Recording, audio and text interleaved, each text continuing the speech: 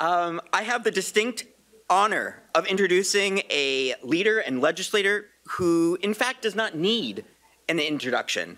But Senator Markey represents the great state of Massachusetts, where the internet, in fact, started as the first contract for building what is now the internet was given to an organization called BBN in Cambridge, Massachusetts in the 1960s.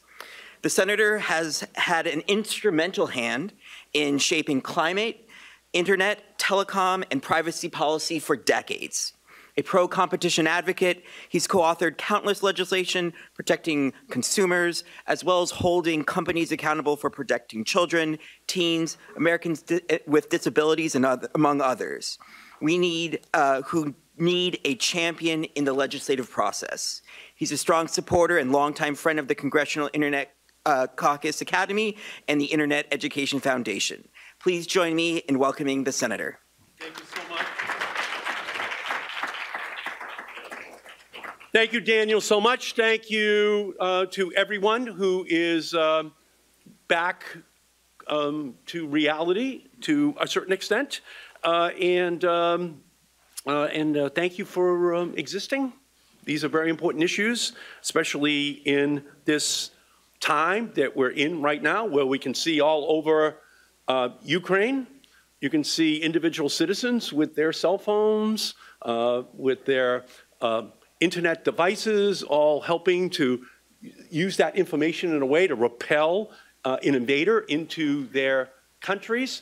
This would not have been possible 30 years ago. But now, because of the internet, because of this dispersion of technology out into the hands of everyone, we can now see, in many ways, the single best use of the internet and wireless devices that we've ever seen. And it's bedeviling Putin. And so to the extent to which, when he decided in the 2016 election to use the internet for nefarious purposes in seeking to undermine our elections, we then had to fight back. We then had to say, just get your hands off of our democracy. Just get your hands off of it. Do not allow anyone to ever come into our country to try to affect the fundamentals of what it is that makes us a great nation. And we had to impeach a president twice. The second time because he was asking Zelensky to give information about Joe Biden's son, or else you don't get the anti-tank and anti-aircraft weapons which you need to defend your country. So we know that in recent history. We can see what the impact is. And we can also appreciate what Zelensky is doing in his use of the internet, in his use of this wireless technology. That, as Daniel said, in 1965, the Pentagon offered the packet switch network technology opportunity to AT&T, and they said, we don't want it. We're not going to build a packet switch network. We've already got long lines all across the country. We control long distance. We're a monopoly. We don't want it. Then they offered it to IBM, and IBM said, we don't have to build a packet switch network. We're a monopoly. So they gave the contract to Bolt, Beranek, and Newman on Memorial Drive in Cambridge, and Bolt, Beranek, and Newman then began to contract out to UCLA and University of Indiana and other, and before you know it, it was StopNet, and before you know it, in 1991, we had to pass a bill to turn it into something we call the internet today. So we're pretty much celebrating the 30th anniversary right now. And it's a victory for us, and it's a victory for what we have given as something which can be used by people all around the planet. And we're seeing its best use right now after we saw its worst use by Putin in trying to compromise our democracy. So it's a challenge to us. It's a challenge for us to stand up for the highest and best uses of these technologies. And I know this, and is Tim here? Where's Tim? Tim's right over here. So Tim was on my staff back in, and in that period of time, 1991 to 1994, when I was the chairman of the Telecommunications Committee, and we were trying our best to ensure that we built into these technologies the human values which we want to animate them, because the technology itself is inanimate. It only reflects the values you want to give it, that a society wants to give it. It doesn't just happen. You can't depend upon a corporation trying to make a lot of money to decide simultaneously, but I want the highest human values in it. That's public policy. That's the policy that the country has to have for its use. Otherwise, it can spin out of control. So in 1996, I actually built in to the 1996 Telecommunications Act a uniform privacy bill of rights for everyone in the country across all technology platforms, and it passed the House of Representatives. A certain number of senators, reflecting corporate interest, mandated that it came out in the conference in 1996. They knocked it out on the last night. So I never want to hear from anybody, oh, this is a new issue. Who could have ever anticipated that private corporations would want to compromise the privacy of individuals in order to reap huge rewards for themselves? Okay? So I built it in 1995. Tim was there when I was having the hearings on privacy in 1992, 93, 94. So it was all highly anticipatable, and it was also anticipatable that the biggest companies would want it knocked out because it would destroy their future business model as we move from analog to digital, as we move from narrowband to broadband, which is what the 1996 Telecom Act was all about. And we're celebrating its 26th anniversary this month, and $2 trillion was actually invested in the first 5 years. Some people called it a dot-com bubble. I just call it the deployment of broadband across the whole country. And I don't care if pets.com makes it. You know, it's just not relevant to me.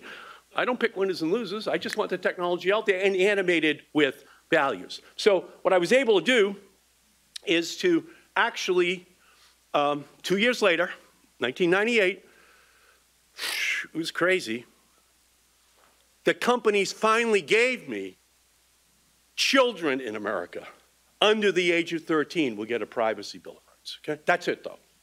You don't ask for any more than that, Congressman. That's a lot. Okay? So I had it settled for age 12. So that's called the Child Online Privacy Protection Act. That's the Constitution that's out there right now, under which a lot of these companies all get sued, thank you, fined, thank you, for what they are doing to children in our country. And of course, it only intensifies the less there is government activity to protect children in our country. Again, we have to animate it with our values. Okay? How do we feel about children? Do we want to protect them? Do we think there's bad people out there? Do you let people who knock on the front door trying to sell you stuff, when you have children in the living room? Come right into the living room. Oh, you want to be in my living room? Sure, anytime. We trust you, sir. That sir is sitting someplace right now trying to exploit that same child. Trying to instill in them values inconsistent with the values of that family. So we know that 95% of teens have access to a smartphone. We know that kids say that they're online almost constantly. We know that screen time for young people has doubled during the pandemic. We know that the younger they are, the more vulnerable they are. We know that. And we need to enact a new, stronger privacy bill of rights in our country for young people, under 16-year-olds, if that's the best we can do. Now, I think it should be everyone. Obviously, I got it passed in the House of Representatives in 1995, so I do believe that. But if we can't do that, let's at least do the children in our country up to age 16, because it's embedded in kids' lives. It's a part of who they are.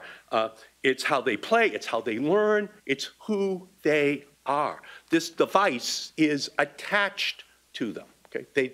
They can't live without it. It's like oxygen for kids. Okay? Without it, they don't even have an identity. So We have to know that. And we have to know that many of these platforms today have an insatiable appetite for all information about all children in our country. It seeks to hook consumers at a young age, the same way the tobacco industry does. My father told me when I was 12, he knew I was going to start smoking because he had started smoking at 12. And my father died of 2 packs of Camels a day. You know, I never did start smoking because of my mother, but 12 years old, 11 years old, we all know how it works, okay? When everyone's an expert on being 11 and 12 and 13. You don't need experts to tell anybody what's going on down the park at age 11 and 12 and 13. You don't need Harvard School of Public Health Studies. You don't need experts to come in and tell you. We all know who they are because we were young once ourselves, okay? All there, and we have to decide as a society, do we have the courage to take on this issue in the same way Zelensky's taking on a big issue? Of course, ours is taking on a corporate culture of exploitation, of monetization of the information about kids. So we've had hearings in the last couple of months in Congress. Thank you, Frances Haugen, the latter-day Paul Revere, coming to warn of the danger, getting us the internal information from Facebook in terms of how they know the impact on young girls. They know how it increases suicide ideation, and we know that they do nothing about it. Okay? So there it is. It's nothing that everyone didn't already know, but at least now we have the smoking gun. We have the evidence. We know what has to happen. October, the American Academy of Pediatrics declared a national emergency for children's mental health in our country. And we all know this is true. My wife was the chief of behavioral medicine at the National Institutes of Health when I met her 37 years ago. Okay? But you don't have to be the chief of behavioral medicine at the National Institute of Health to know that there's a mental health crisis across this country, and a lot of it related to the internet. And when Frances Haugen showed that 32% of teen girls said that when they felt bad about their bodies, Instagram made them feel worse, and 6% of American teens trace their desire to kill themselves back to Instagram. Are we going to do something about it? Do we have the courage to stand up and say, we're going to do something about it? How much more evidence do you need? And why would we make those children vulnerable in our country to something that has dramatic healthcare effects, as we see mothers carrying their children towards the Polish border right now to protect their children? We just have to stand up to corporate America and just say, no, we have the courage to say, no, our children are too valuable. We're not going to allow this to continue any longer.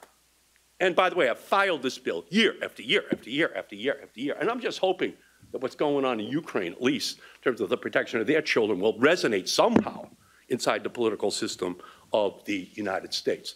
Because this is a straight line going right back to the gathering of this data to the impact that's having on children.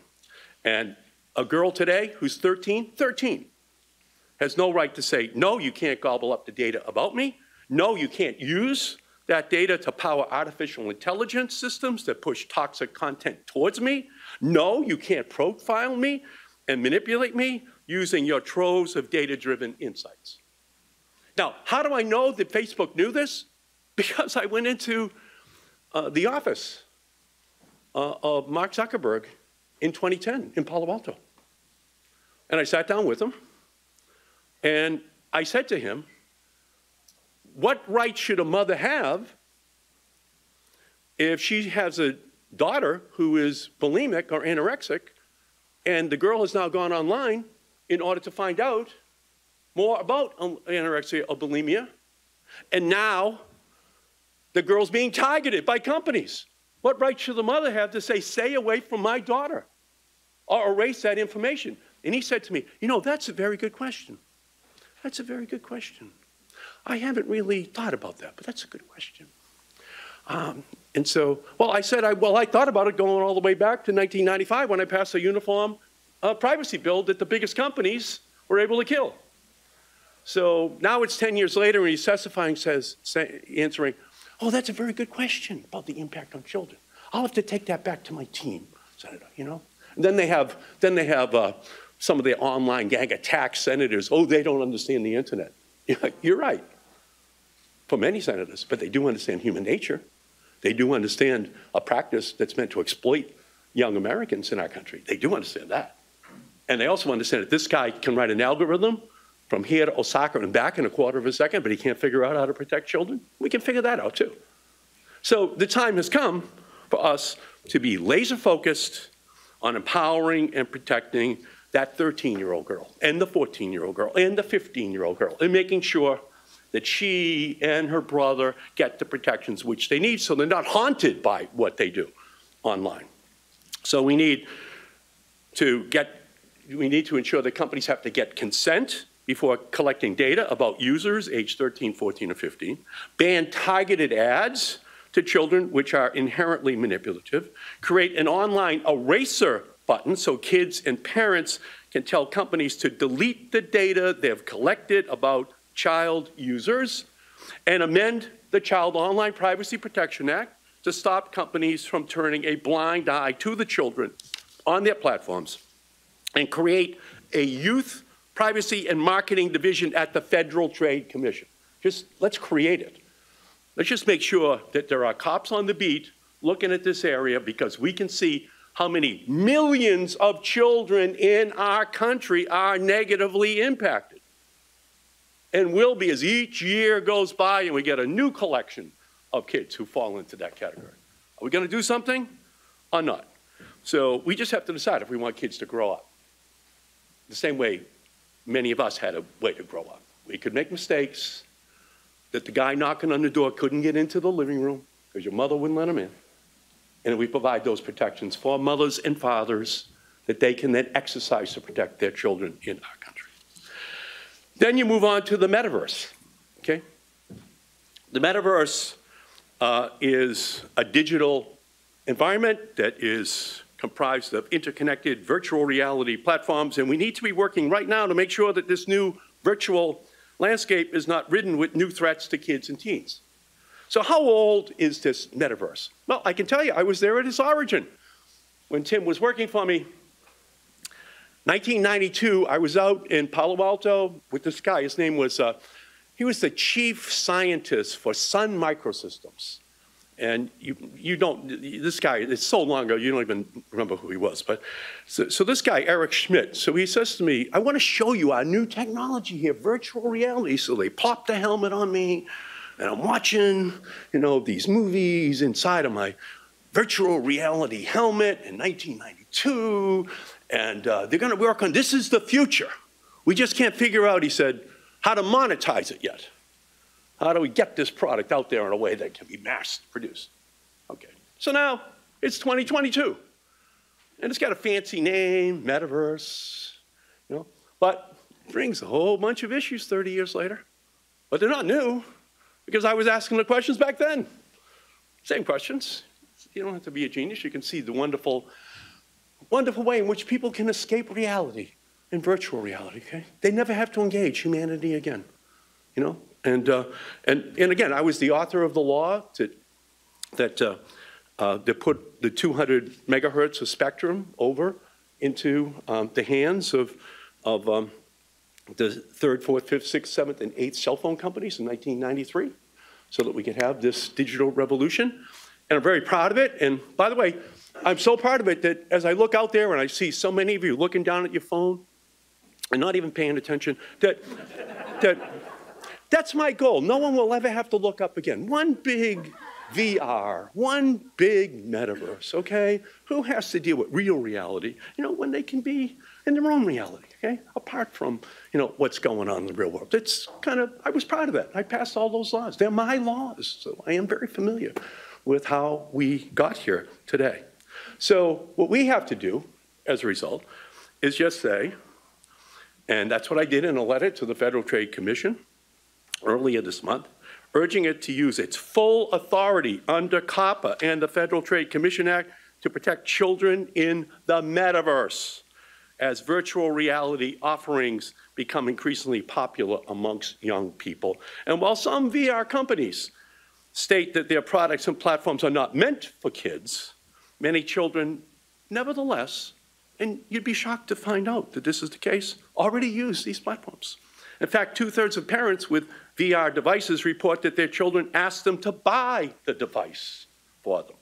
In 2017, 21% of parents said they had VR equipment at home, and approximately 3/4 of children surveyed between the ages of 8 and 15 expressed significant interest in VR. But unfortunately, many VR platforms and headsets do not have basic parental controls, and reports point to harms such as harassment and unsafe content in the metaverse.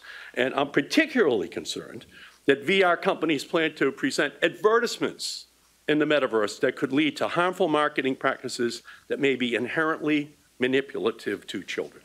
What we already know about the potential threats to children in a connected virtual ecosystem implores us to be vigilant and to be aggressive in putting the protections in place now, before it fully gets off the ground. We don't have to wait until we have a total child catastrophe with VR on our hands. We should have the wisdom to anticipate. But it's going to require parents and policymakers and pediatricians to all come together to create this movement, and I urge all of you who care about this to make sure that we minimize the impacts of VR on children. And it's why I'm also pushing for my bipartisan Children and Media Research Advancement, our CAMERA Act, with bipartisan support that will create a commission to research at the NIH the impact of tech and media on kids cognitively, physically, and emotionally, like a Surgeon General's report on tech for our country. And I'm doing that with Roy Blunt, okay? This has nothing to do with ideology. It just has to do with the children in our country. And under the legislation, that research initiative would include studies on the specific effects of virtual reality on young people. And finally, I would just say that that in the 1996 Telecom Act, on the House side, I was the author of the E-rate. My father was a milkman for the Hood Milk Company, but I could compete with the school superintendent's son who was going to go to Yale because I could take my books home and study and compete against that guy. Right? I could do it. But the deeper you get into this new world, if you don't have the internet at home, you don't have the internet on your desk in school. So that's why in 1995, and I still live in the same community, Malden, Massachusetts, that I grew up in. It's in the bottom quartile of income in the state. But here's Malden High School last year. City of 65,000. 27% white, 25% Latino, 24% Asian, 23% black. The most diverse high school in America. How are those kids going to compete? Where's their book bag? Well, their book bag is a device, right? If they can't take it home.